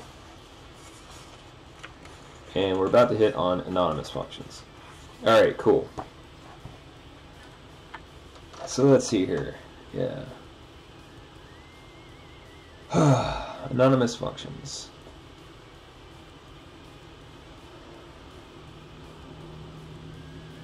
There we go, yeah. Okay. So, anonymous functions are pretty cool. Let's scoot that over there. Oops. Whoa. Just hit a bunch of keys, didn't mean to hit. Alright, there we go. So, I don't know if I should clear out this file. I think I'm going to keep using it for this one. So we're going to have another one here. We declared square over here. But let's go with, we're going to go with func. Then we'll call this squares, right? And then we're going to say func int.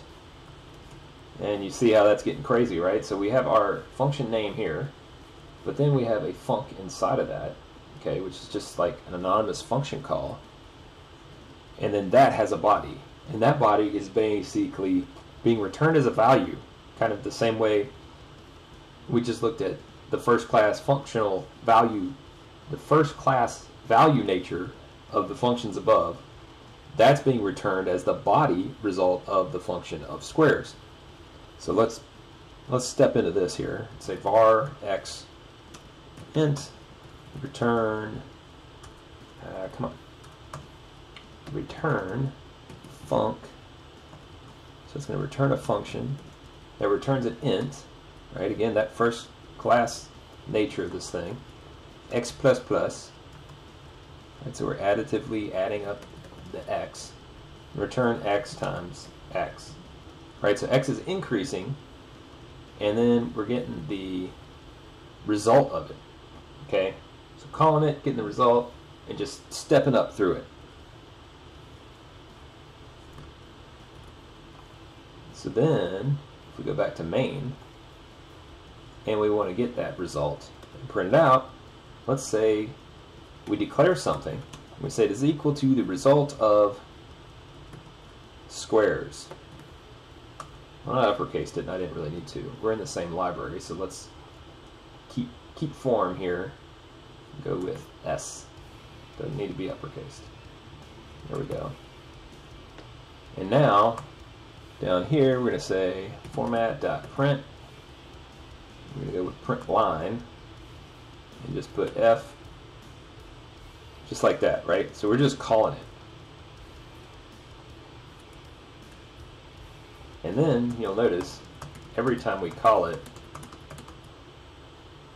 it's going to increment, right? Let's see what our result is. Boom.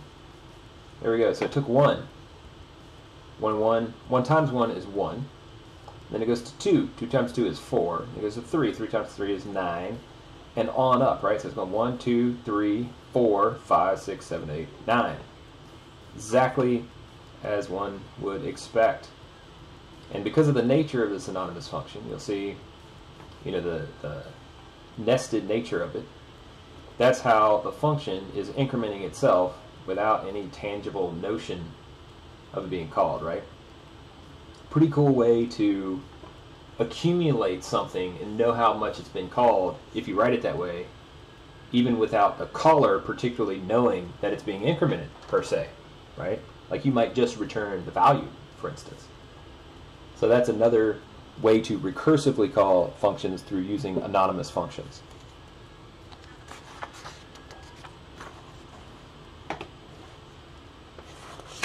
All right, let's see here.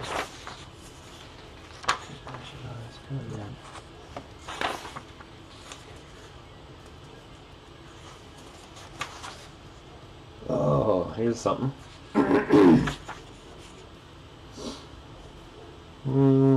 Variadic functions.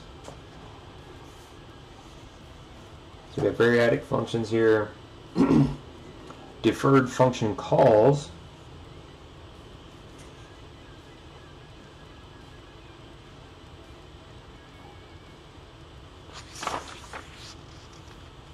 And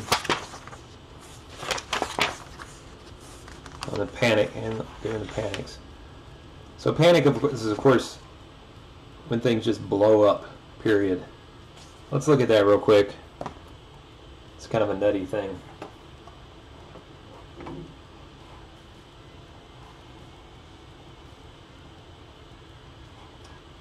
Let's commit this.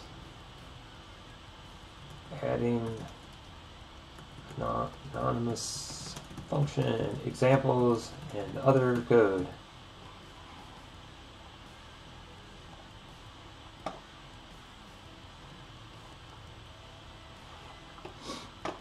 Here we go. And I'm going to, oh actually let's branch. We use the IDE this time. PCS get branch. I'm missing it right in front of my face, of course. Branch, new branch. And let's talk about panics. So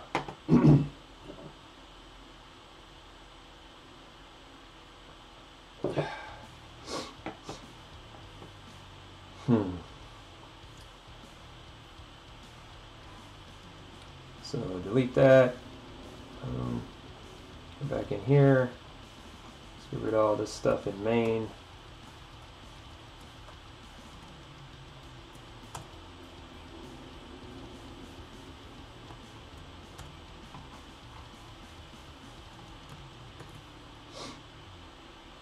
There we go. And then here's another. We haven't looked at a switch before. It's a perfect time to look at a switch because I'm going to write something with a switch. Let's see here. Start out like this. Switch S is. I have to spell it right. Switch is equal to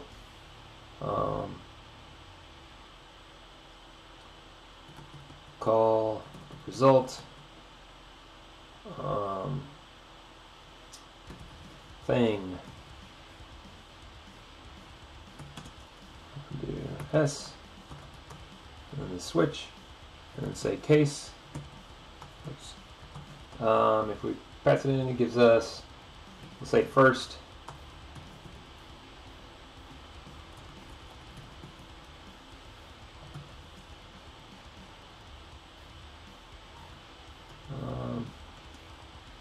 Say format print line.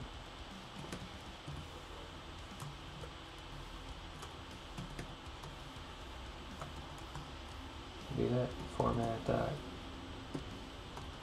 It's not. Let's not use the switch. Let's just do. Let's do if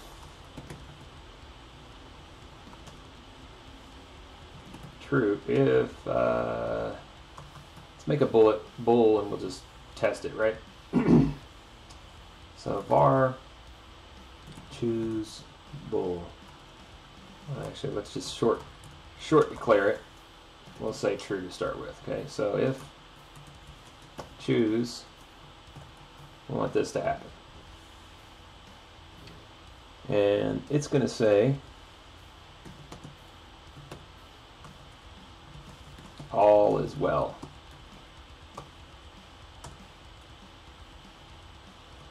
Else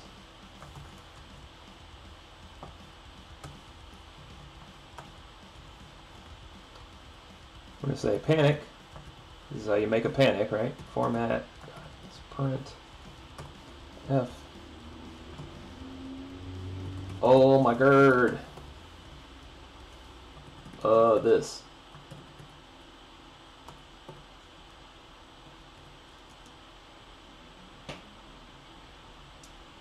We'll say choose. Now we'll say, actually let's just go with this.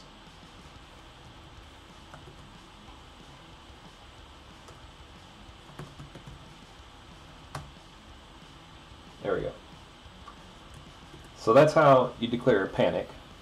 That something has blown up, right? So the type system catches a lot of compiler mistakes. However, if you get an these are like out of bound arrays, things like that. You've seen a lot of them as we've worked through this code. However, sometimes you need to set a panic. When a panic occurs, all execution stops. The Go program just dies, right? Spits it up. Basically, it is an error in the general sense.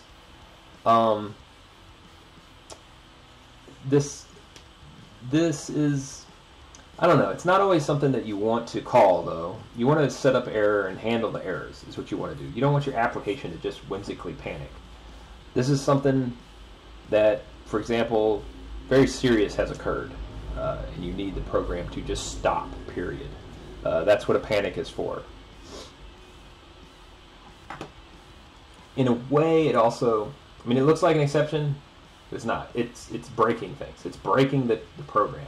which is what makes it stop. So let's run this.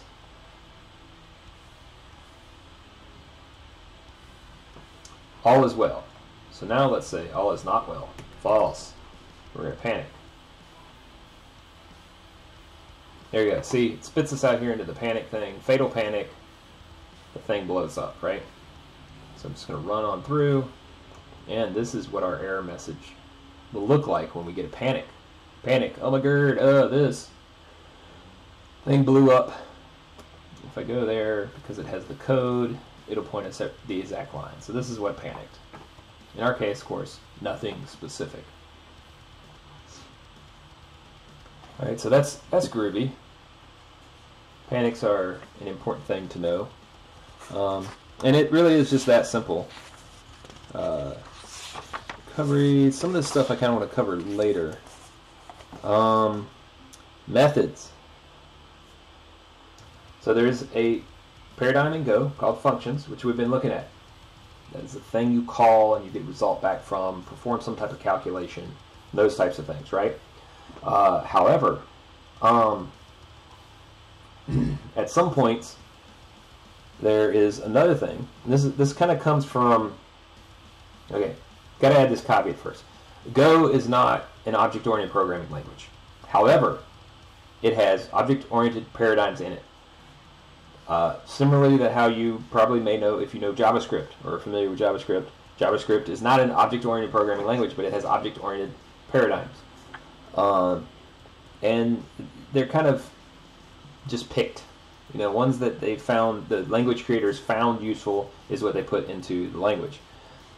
In the case of Go, one of the things is methods. Okay, a method is a function that's associated with a type. In object-oriented programming paradigms, a type would be an object, and in Go you could call it an object. It doesn't have all of the exact capabilities of an object in object-oriented programming paradigms. There's a certain amount of inheritance or polymorphism that it's not going to have, just simply won't have. But it does come off, method comes off of a type, and a method is something that you would execute by doing type dot method. Okay, so let's see here. Let's get one of these declared, because this is something that's very commonly used in the language and something you'll see just really all of the time. Oh, and they got a great example in the book, so we're just going to go with that one. Let's see here. Whoops.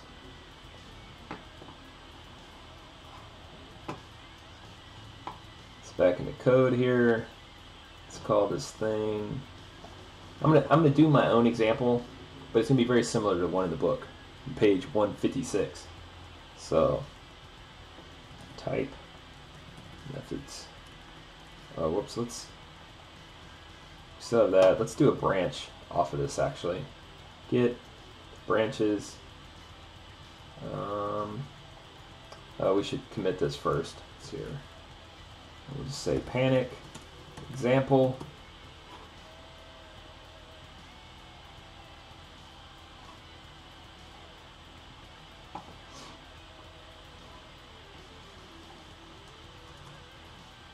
This is at 206. And we're going to get into type methods.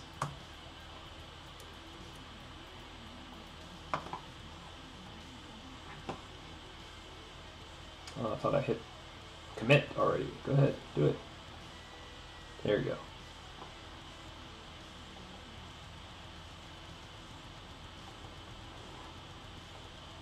I'm going to take this out.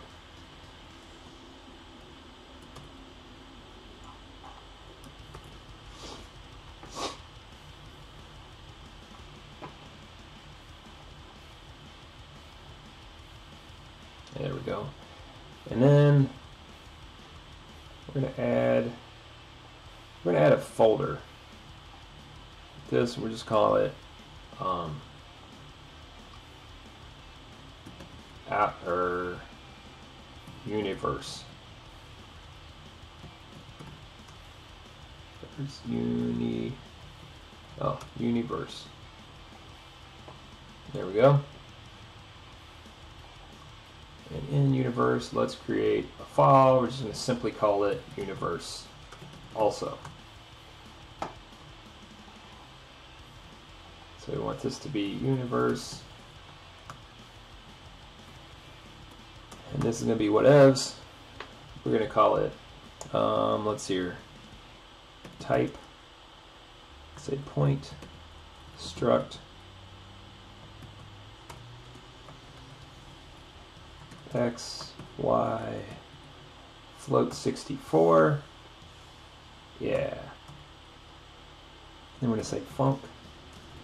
Distance in our universe is going to be p, q, point, and return a float.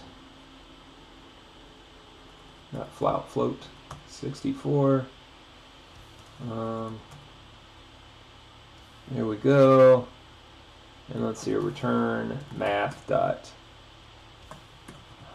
hypotenuse q dot x minus p dot x equals q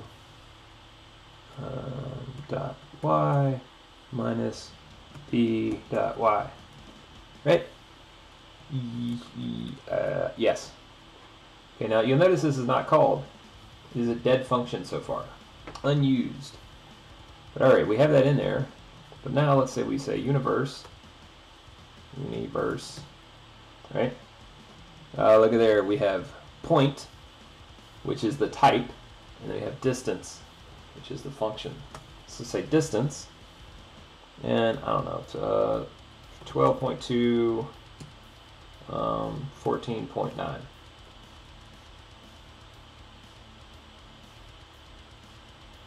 Oh, I don't know how to declare a thing, apparently. I thought that was point,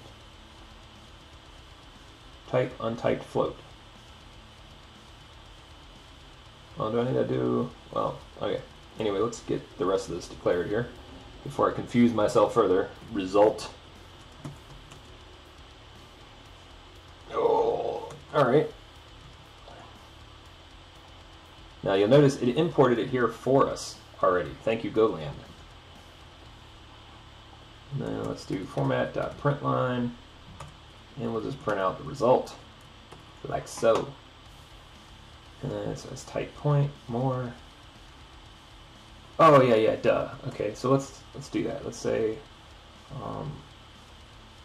we'll do p equals point. Yeah, universe.point. Let's say 12.2 and then 13.4. And then we'll say q is equal to universe point. Also dot point. And let's say, what's here? I don't know, 29.92. And then 23.1.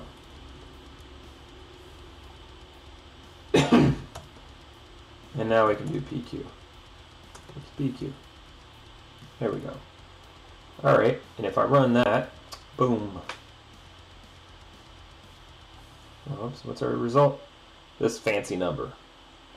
So there we go. So this is a function method right here. Distance is what we refer to that as, a function method. It's a function, but because it's on a type, it's a function method, right? Versus just a standalone function. And because it's on that package, that gives us the thing off of the type, right? So this function method. This is, actually, I don't remember what it's called in Go. But in most object-oriented programming languages, a type off of a package like this, or an object, would be referred to as a property, right? So yeah, that is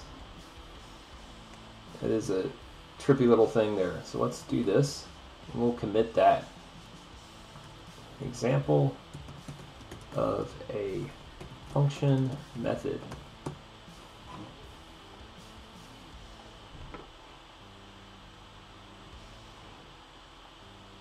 I feel like I'm doing this twice for some reason. Weird. And there we go.